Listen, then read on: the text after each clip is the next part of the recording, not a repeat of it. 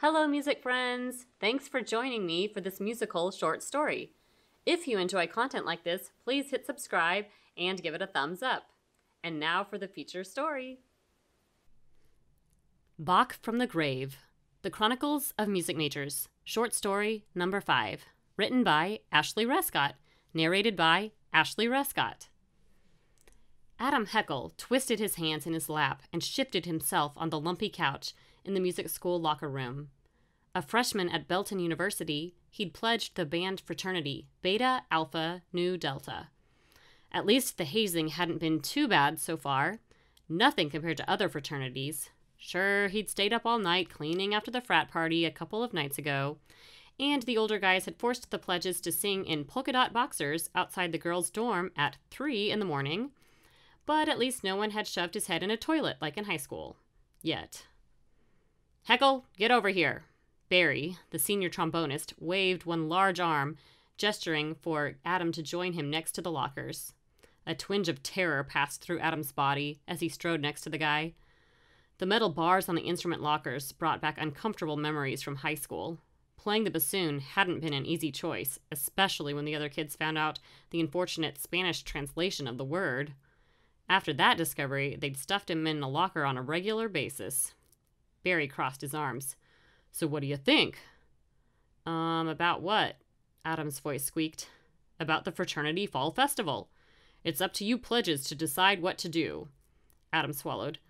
How about a chili cook-off? No good, Barry scowled. The Fijis do that every year. Maybe a haunted house? Are you an idiot? Barry wagged his finger. Every fraternity on this entire campus does a haunted house. We wouldn't stand a chance to win. Adam wouldn't dream of joining one of the other fraternities. He only wanted to join Beta Alpha Nu Delta to meet fellow musicians. You'd better come up with something brilliant by Halloween. Barry held his fist inches from Adam's nose. That's 2 days away. If you fail and nobody shows up, don't expect an acceptance letter come initiation. And you'll have me to reckon with. Adam shuddered. College wasn't so different from high school after all. Miguel Guzmán took a deep breath, then placed his fingers on the keys. The sound of the organ shattered the silence of the recital hall. He got the best practice room at the school, one of the advantages of being an organ major. Good thing, too, he needed the practice, considering the challenging set he'd planned for Mass on All Saints' Day. Only 2 days away. Normally it wasn't hard to choose repertoire for Sunday services. Play Bach and everyone would be happy. But this time he prayed the congregation wouldn't boo him from the balcony. What would they think of his prelude selection, Messiaen's Apparition de l'Église éternelle, or Jean Langlais' Incantation pour un jour saint for postlude? Would they murder him for his modern taste? Not that he didn't enjoy the classics, but you could only play Bach so many times in a year and maintain your sanity.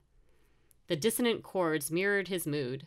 It had only been a year since the accident. He closed his eyes to block out the memory. Time to focus on the music at hand. A knock wrenched him from his reverie. The door creaked open to reveal Adam Heckel standing in the doorway. A bit intense for Sunday church, don't you think? Adam strode next to the organ bench.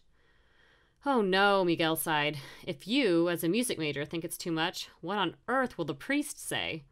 Adam shrugged. I wouldn't worry about it. Father Joseph seems pretty open-minded about music. Miguel ran a hand through his thick black hair. I hope you're right. When can I schedule you to play? Adam laughed. You think they'd want to hear a bassoon solo? Sure. You said Father Joseph likes new music. I suppose you could schedule me sometime in Advent, but in return, I need a favor. What kind? Miguel frowned. Adam shifted on the balls of his feet. Come on, I'm sure I'll say yes. All right, here goes. I need you to play Bach's Toccata and Fugue in D minor at a Halloween concert for Beta Alpha Nu Delta. I know you hate fraternities and probably think the holiday is sacrilegious, but I'm out of options. Miguel's breath caught in his throat. Didn't see that coming. Why do you want to be in that frat anyway? I saw how they treated you and the other pledges last weekend. I want nothing to do with them. Adam scrunched up his nose. I was afraid you'd say that. Anything I can do to change your mind? Play 2 services during Advent? It's not just the fraternity, Miguel dropped his gaze. I have other plans that night." "I see." Adam sighed. "Thought it was worth a shot. You know how everyone loves creepy organ music this time of year." Miguel gritted his teeth. "Yes, I'm aware." "Well, I'd better figure out something else before Barry decides to kill me." Adam turned to leave. "Sorry to interrupt your practice time." Halloween night, Adam glanced around the nearly empty recital hall. So far, no one but his fellow pledge brothers had showed up for the Halloween concert. One of the trumpeters had dressed up as a ghost in what Adam guessed was a dirty sheet off his dorm room bed. A freshman clarinetist in a chicken suit was squawking through scales on stage. How appropriate. Adam adjusted his own Grim Reaper costume. What was the point of spending $50 on this outfit for no one to show up? Besides, he'd spent all day decorating the stage, when he should have been practicing. A collection of jack-o'-lanterns beamed from the sides, and a giant witch hung from the ceiling. In the center of the stage, he'd covered the old organ in faux cobwebs. A second later, Barry barged through the recital hall doors dressed as Frankenstein's monster, followed by the rest of the upperclassmen in similar attire. "Heckel, where's the audience?" He crossed his thick arms. Adam glanced out the window where a large crowd of sorority girls clustered around the chilly cook-off table. Maybe he should have come up with a party that involved food rather than esoteric classical music. "I'm sorry." "Sorry's not good enough." Barry yanked Adam's arms behind his back. "Hey, Russell, hand me the duct tape." A guy in a wizard hat pulled a roll of duct tape from his cloak and handed it to Barry.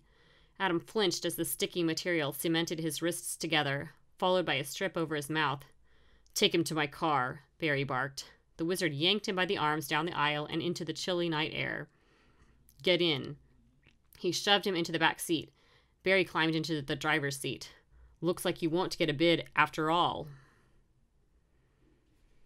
Miguel punched the brakes of his old sedan as a group of trick-or-treaters crossed the street in front of him. Why'd they all wear such dark costumes instead of something easier to see at night? Obviously, these kids hadn't grown up in a Hispanic home on Dia de los Muertos. He fingered his own suit covered in red and gold trim.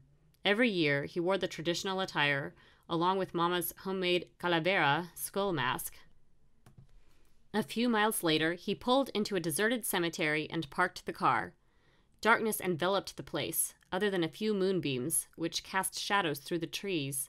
If anyone else saw him here, they'd think he was crazy. But who cared? He wasn't doing this for them. Tonight, he would honor Camilla. A lump formed in his throat as he grabbed the bouquet of marigolds from the passenger seat, along with a couple of candles and a lighter. The holiday had been more fun in the past when he'd celebrated with his family, but this year was different. He brushed tears from his eyes as he marched toward his little sister's grave. The image of a semi crashing into their car flashed before his eyes. Only 9 months ago. A moment later, a loud moan pierced the silence. Who else would be here at this time of night? Was it some kind of Halloween prank? The cry rent the air again, louder than before. Heartbeat pounding, Miguel squinted into the direction of the noise. For a moment, he froze, rooted to the spot. "Who's there?" The muffled voice mumbled. "Adam? Is that you?" Miguel rushed to the tall obelisk where Adam sat duct-taped to the stone. Kneeling beside his friend, he pulled the tape from Adam's mouth. What happened? "Barry and the other frat guys," Adam gasped. "They were furious about the turnout for the Halloween concert, so they brought me here and left." Miguel's heartbeat quickened as he scrambled to free Adam. "I knew they were scumbags, but I can't believe they'd sink this low. They should go to jail for this." Tears streamed down Adam's cheeks. "I was so stupid to want to be one of them." Miguel pulled the last of the tape off Adam's wrists. "Thanks," Adam shivered. "This place gives me the creeps." "I suppose." "It doesn't for you?" Adam's eyes grew large. "Not really," Miguel shrugged. "I come here every year to visit my grandparents' graves. This place is my tie to history. It's part of the Hispanic way of life."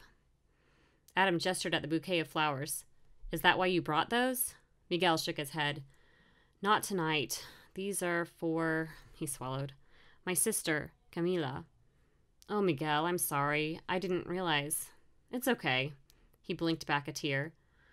"She was only 10. I was supposed to protect her. I should have seen that truck coming." He winced. I don't like to talk about it. It's still, I get it. Adam patted him on the back. I lost my older brother when I was a kid.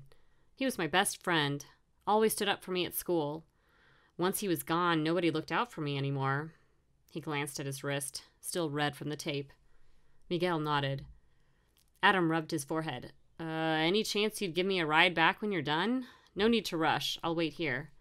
Miguel placed a hand on his shoulder. Come with me if you want. I could use a brother about now. Really? Adam's eyes brightened.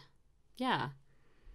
As they walked in silence to Camila's grave, the tightness in Miguel's chest loosened. Maybe having a friend with him tonight was better than going through this alone. He needed a brother. Miguel knelt beside the tombstone and pulled a picture of Camila and himself from his suit pocket. That's her? Adam knelt next to him. Looks like you two were close. Miguel bit his lip, unable to form words. He laid the bouquet on the grave and handed the candles and lighter to Adam, who flicked on the flame and lit the wicks. For several moments, the two sat together in silence in the soft glow of the flickering candles. I suppose we'd better get back, Miguel sighed. I've got a concert to play. Adam jerked his head up. What? There's no way I'm going back. I thought you wanted me to play Bach's Toccata and Fugue in D minor. You told me no. Besides, don't you play at Mass early tomorrow? Miguel chuckled. Maybe I need a dress rehearsal, and I want to show those fake brothers of yours what a Halloween concert's really like. Adam grinned at his reflection in Miguel's car mirror. This is awesome. No one will recognize me. I can't believe you had a spare mask on hand. Miguel laughed. What did you expect on Dia de los Muertos? The artistry on the skull is incredible. Adam leaned closer to the mirror. The lines swirled around his eyes and mouth in multiple directions. Mom made it for me a few years ago. She often gives them as gifts. Nice. They pulled into the music school's parking lot. Outside, a crowd of people still clustered around the chili cook-off table. Adam climbed out of the car. Smells like they subbed alcohol for the chili. Miguel clicked his door shut and hit the lock button. Yeah, I'll bet they snuck in some booze. A glance at a burly guy standing next to the table sent a shiver down Adam's spine. Barry's chugging something. Don't let him see me. Miguel nodded as he pulled out his phone. Head inside the recital hall and make sure everything's ready for me. Darkness enveloped Adam as he stepped into the empty room. Sure enough, all the others had bailed for the night for the more exciting party outside. Would anyone turn up if Miguel played? Or was it too late? A couple minutes later, an eerie spotlight shone from the ceiling, illuminating the antique organ. Miguel crept out from a backstage door, an intimidating sight in his suit and mask. He climbed onto the bench, raised his hands above the cobwebbed keys, and began to play. The strains of Bach's Toccata and Fugue in D minor burst from the instrument like a phantom from a grave. Miguel must have pulled out all the stops. The recital hall doors flew open. A dozen costumed students streamed inside, followed by the rest of the crowd, cups in hand. Guys dressed as zombies, girls in slender black cat costumes. A few people looked familiar, but most Adam had never seen before. Must not have been from the music school. Why couldn't he have pulled this off sooner? What a turnout. The intensity of the music rose as the bat-like notes swirled around the hall. After Miguel reached the dramatic conclusion, the students jumped to their feet with applause. Bravo, Beta Muse! Somebody cheered. Miguel took a deep bow. Barry clambered on stage, a plastic cup clutched in his hands. I want to thank you all for coming today. My brothers and I have been planning this for weeks. Liar. A police siren blared outside. Who called the cops? A guy in a zombie outfit cried. Let's get out of here. The students poured out the door as quickly as they'd come. Several policemen barged into the room as Barry scrambled off the front of the stage. Miguel pointed to him. Here's your guy. One of the cops rushed to Barry and pinned him to the ground. He's the one who duct taped the kid to the tombstone? With a swift motion, Miguel peeled off his mask. Yep. Barry gasped. You conniving little... No time for that now. The policeman guided Barry to the exit. You're coming with me, and we'll inform the college of your hazardous hazing. Don't plan to resume your frat anytime soon. Barry scowled as the cop ushered him out the door. Adam flashed Miguel a smile. Thanks, man. I owe you. Miguel clapped him on the back. What's a friend for? But I'm sorry you won't have a fraternity to join anymore. It's okay. I know who my true brothers are. He grinned. Thanks for bringing me Bach from the grave. The end. Thanks for joining me for my music fiction. If you enjoy this content, give it a thumbs up and hit subscribe. Ring the bell to be notified when I upload new videos. Also, you can visit my website, ruscottcreative.com. And as always, stay tuned.